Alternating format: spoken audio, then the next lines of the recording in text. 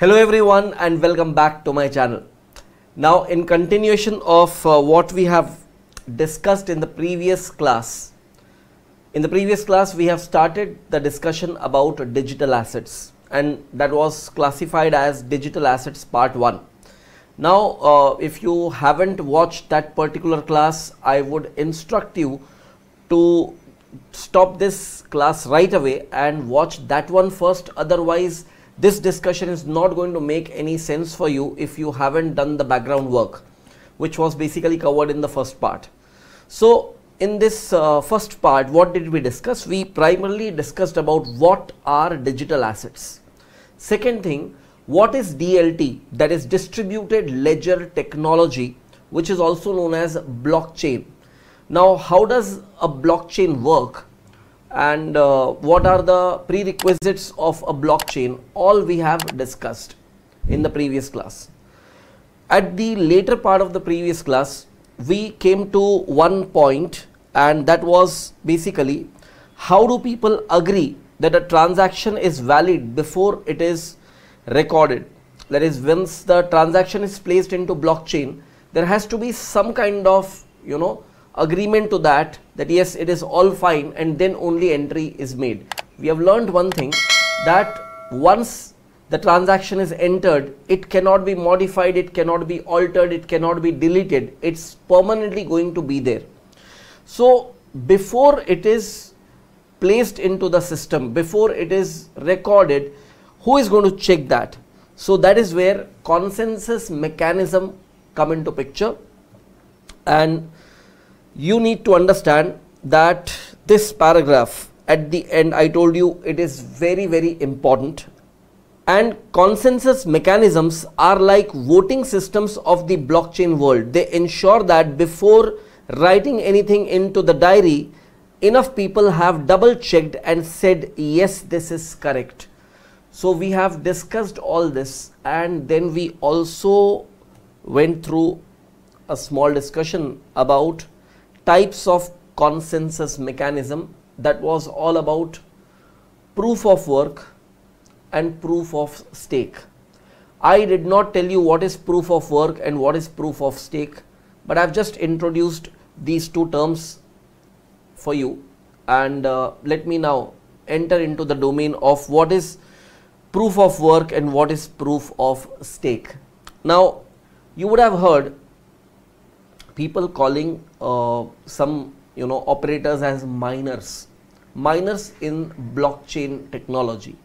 Who are miners? So it's a bit technical term, and people get confused as in what is the role of miner. So you understand it this way: there are complex algorithms and complex mathematical problems that needs to be solved. And of course this is not done manually, it is done through computerized systems and networks. So creation of blockchain requires this kind of problem solving technique. This kind of problem solving is basically an effort that is put into the system. So whoever is putting the effort to solve a problem will be eligible to create a block.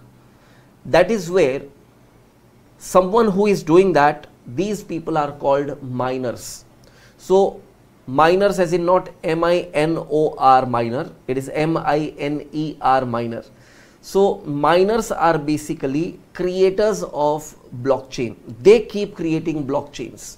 Now how does the validation come into picture? So that is where the proof of work is what we are aiming at. So let us look into what is all about proof of work.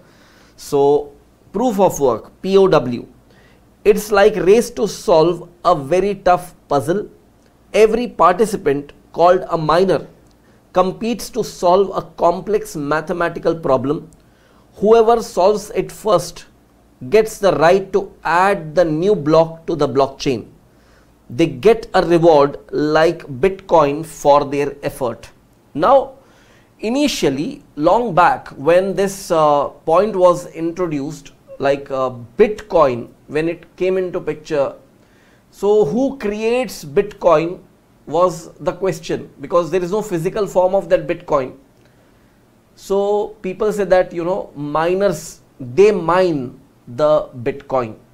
What they do actually is they solve complex mathematical problems, and that is where on submission of the proof of work they get rewarded by Bitcoin. Nowadays what is happening, people are trading in Bitcoin, but that was the time when people were involved in minting Bitcoin. So minting of Bitcoin, not everyone can do. You need to have that capacity of doing that or entering into that algorithm. Basically it is primarily done through computer systems, but yes, if you want to have your technical knowledge involved into the process and you want to mine the Bitcoin, you can definitely do that. So Bitcoin is basically a reward, and the reward need not necessarily be in the form of Bitcoin. Bitcoin is the most popular example, that is why I am mentioning the same. So in case you want to take note of this, take a screenshot, or you can pause the video and take note of this, and then I take you ahead. Alright, let us move ahead, and now we talk about highlights of POW, that is proof of work. It requires very high computational power, slower transition speeds, consumes a lot of electricity because so many computers are solving puzzles 24/7. It secures the blockchain by making cheating extremely expensive and difficult.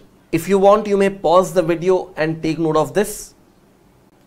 Alright, so what we have understood over here is, it is primarily the mining work, which is the complex problem solving, which is causing creation of new blocks in the blockchain. So as and when new blocks are getting added, the blockchain continues. Now one side a block is created with the effort put in over there. That is why we call it as proof of work, because there is some work done to create that block. Once this block is created, it also makes sure that there will be no cheating involved, means because it's a system where someone can enter and with some cheating they may create additional blocks without actually putting the real effort. This is not going to happen. It is such a secured system. So over here the role of miner is to solve the complex problems and to get rewarded in the form of Bitcoin or other similar assets. Now this is basically what we call as mining of the Bitcoin or mining of cryptocurrency. So frequently when I'm mentioning Bitcoin, Bitcoin is one of the digital asset category which we call as cryptocurrency. Now digital assets categories I'm going to discuss in the next part, so I'm not entering into that domain right now, just because I wanted to mention that Bitcoin comes in that category of cryptocurrency. So this is basically the reward for the miner. Now one side we have proof of work, where work done, effort put in is the base for developing digital assets in the form of cryptocurrencies like Bitcoin, where blockchains are created. Now there is another set of people who get involved who are not miners, but they are validators. Validation is their work. So in the whole blockchain technology, you can say the direct work involvement is of a miner and of a validator. So we have already looked into what is the case with miner. Let us now focus on the work to be done by the validator, which is in the second category, that is proof of stake, POS. In proof of stake, there is no race or puzzle solving. Here, participants who are basically known as validators, what is their role? They are chosen based on how much cryptocurrency they have stacked or logged into the system. The more you stake, the higher your chance to be selected to validate the next block. It's like saying, if you are serious enough to lock your own money into the system, we trust you more. Validators are chosen based on how much cryptocurrency they lock or stake into the network. First, you may take note of this whole thing by pausing the video, and then I take you ahead. Alright, so once you have noted this, let me explain you something important. So, two categories of work to be done. One was the mining work, one is the validation work. Miners can be anyone, but validators cannot be anyone. Who becomes a validator? Only selected people will become validator. Now here it is not about how much effort you are putting in, it's about how much money you are putting in. Money not in the currency form, but money in the form of digital asset itself. So how much of this cryptocurrency you are putting at stake? So the more money is involved in the network, the more of faith these people will have, and they will be chosen as validators. The idea behind choosing validators is it shows the seriousness or commitment in the system. So whoever is obviously putting such valuable asset in the system as their own investment, they will be considered as validators, or they'll be chosen as validators. So you may acquire cryptocurrencies, or you may generate cryptocurrencies by mining, accumulate these currencies and put that as a stake in the system if you want to become a validator. And there is no guarantee that you will still become a validator. You will be chosen only when you are a chosen validator, then that status come into you. And here it is about proof of stake, not a proof of work. Now once we have written this whole thing and understood this, let us have fine pointers relating to this, that is highlights of POS. Far more energy efficient than POW, faster and scalable, no massive computational race, selection happens based on stake and randomization. Validators earn rewards like Ethereum 2.0 for validating transactions honestly. So quickly take note of these pointers and then I'll discuss these points. So what we have seen earlier, if the primary reward for the miners was in the form of Bitcoin or similar other cryptocurrencies, the reward for the validators is in the form of Ethereum, which now is Ethereum 2.0, or you can call it Ethereum 2.0. So this Ethereum was basically the reward for validators. Validators are not getting rewarded for the proof of work, they are getting rewarded for proof of stake, and they are becoming validators based on trust. They are expected to do the work honestly because they are the major stakeholders in the system, correct? So in the system, whoever is putting more stake, they are becoming validators, and these validators will be validating each and every entry in the blockchain. So I'm sure you have understood the role of miners as well as validators, and we have understood POW and POS. Now we can conclude one thing: both POW and POS have the same goal, that is to maintain trust and fairness in the blockchain. The only difference is in how they achieve that trust. In POW, trust is built through effort. In POS, trust is built through commitment. So if you want, you may take note of this by pausing the video or take the screenshot, and then I take you ahead. Alright friends, let us move ahead, and now we answer a very important question. How are these blockchains structured? Are they open for everyone? Are they accessible with special permissions?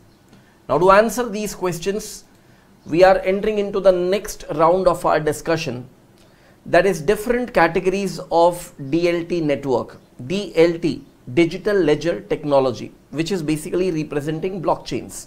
So we have two categories of blockchain networks.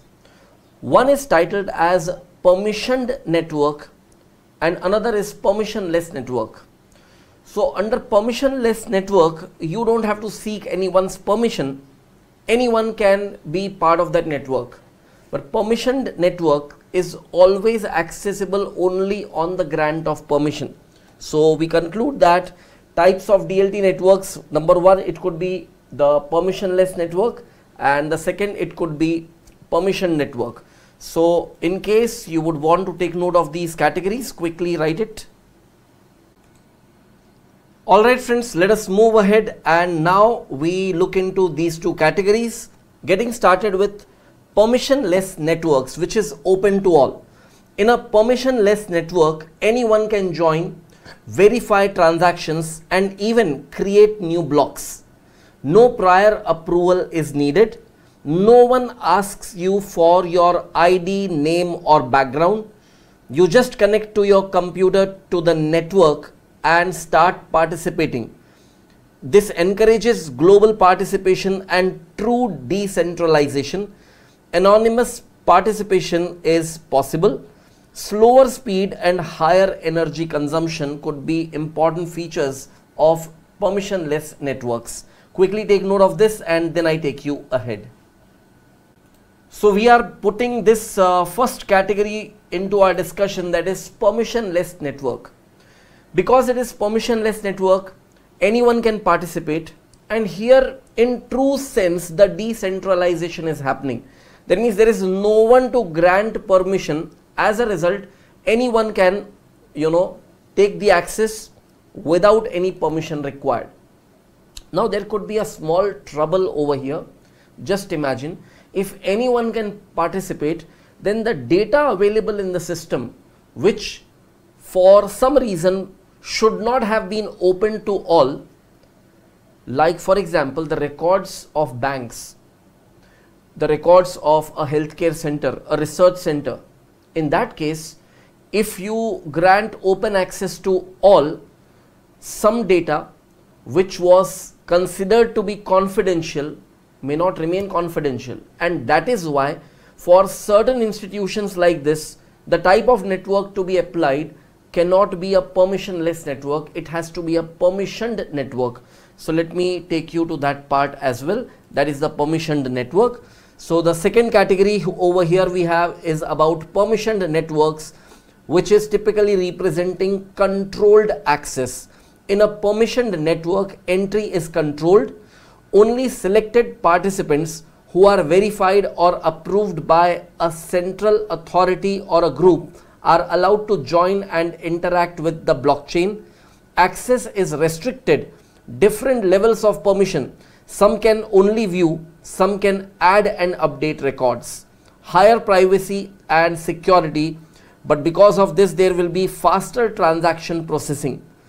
Easier to comply with regulations because it is controlled, and it is used in industries like banking, supply chain, healthcare, where data privacy is crucial.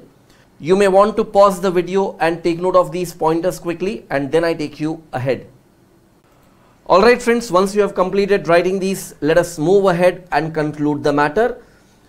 Both networks have their strengths and weaknesses. Permissionless networks bring the spirit of freedom, openness and global trust. Permission networks bring control, efficiency and compliance for business needs. Understanding these two types help you see how digital assets are built, whether open for societies or specific corporate environments only.